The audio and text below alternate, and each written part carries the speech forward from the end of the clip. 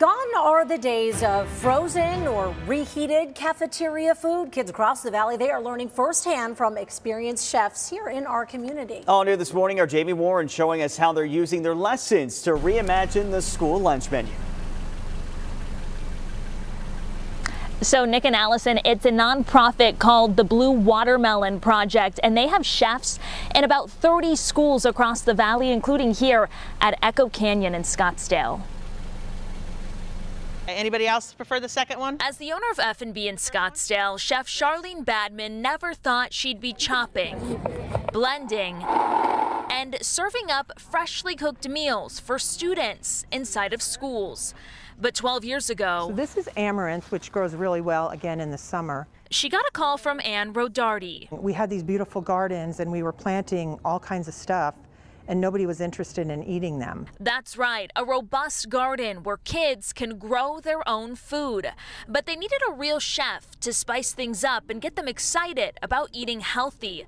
So that's where Badman comes in. So you're trying to bring balance to it, to your dish. Known as the Veggie Whisperer, she's no cafeteria lady. Very good answer. But she's helping kids reimagine their school lunch menu. Yes, I'm able to see how difficult that job is. I have a lot of leeway in my kitchen that somebody that is producing food for children in a school does not have. Come January, kids will compete using what they've learned to create their own meals that meet the National School Lunch Program requirements. That $1.50 that they're allowed to spend, staying within the sodium levels. You have to start thinking about this now if we're going to make a change. It's a lesson plan they hope students will take with them beyond the classroom. It just changes the way they think about food, and they go home and they say, "Mom, I ate that."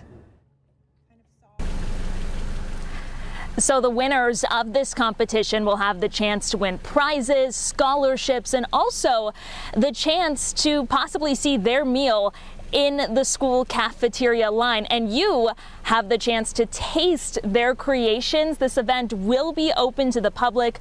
We do have ticket information under this story at abc15.com. Nick, I'll send things back to you. And of course, we're always trying to find ways to get kids to eat healthier, get excited about food, make it a lifestyle. This is a perfect way to do it, Jamie.